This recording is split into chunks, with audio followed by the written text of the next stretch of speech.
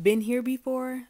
I definitely have, and that's why in this video I'm going to show you guys a cute, quick, and easy hairstyle that you can do when you don't have a lot of time to get ready. So let's go. First, as you guys can see, my hair has been blown out. I gave myself a trim, so this is what my hair is looking like. But the good thing about this hairstyle is if your hair is in its natural state or you just did a wash and go or something like that, this hairstyle will still work as well. So I just sectioned off 2 sections in the front, as you guys can see. We're going to come back to this a little bit later. So the first product that I'm going to be using is the Moisture RX styling gel, and I'm using this because it has a lot of slip, and as you guys can see, I have a lot of hair, and so this is going to help me to get all of this thick hair up into a nice ponytail. So I'm just taking my bristle brush to help smooth out everything. This is a water-based gel, so it does curl your hair up a little bit. It will revert your hair a little bit if you start off with blow-dried hair. So that's definitely something that you want to keep in mind if you decide to use this gel. So after I get my ponytail together, next I'm gonna go in with the rice water braid gel. So obviously you can use this for braids, but I'm going to use this to kind of reinforce my ponytail. I'm going to get rid of any flyaways because the product just has a lot of hold, and I like to use it on the nape of my neck, and like I said, just to smooth out the hair and get rid of any flyaways that I may have. So once I get my ponytail together, then I'm going to work with this section at the top. And what I'm going to be doing is creating a top knot. So I'm just splitting the section in half. Then with each section, I'm just going to 2-strand twist it. And then I'm just going to pin it down. And I'm just going to work on creating that top knot.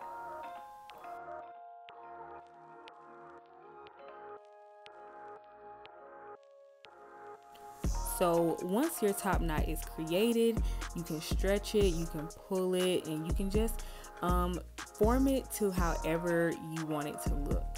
So now that I'm done with the top knot, I'm going to go back to these 2 sections in the front here, and I'm going to be using the Moisture RX hair butter to braid these 2 sections down. So all I'm going to be doing are some plaits basically, and I'm basically creating some braided tendrils in the front just to give our top knot a little something extra than, you know, just having all the hair pulled back and having the top knot. That way I decided I wanted to do something a little bit different.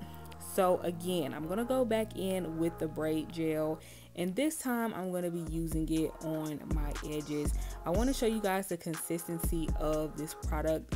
Even though this is a braid gel, the consistency is more like a edge control, which I think is perfect for edges. So that's why I decided to use it on my edges, and I like it.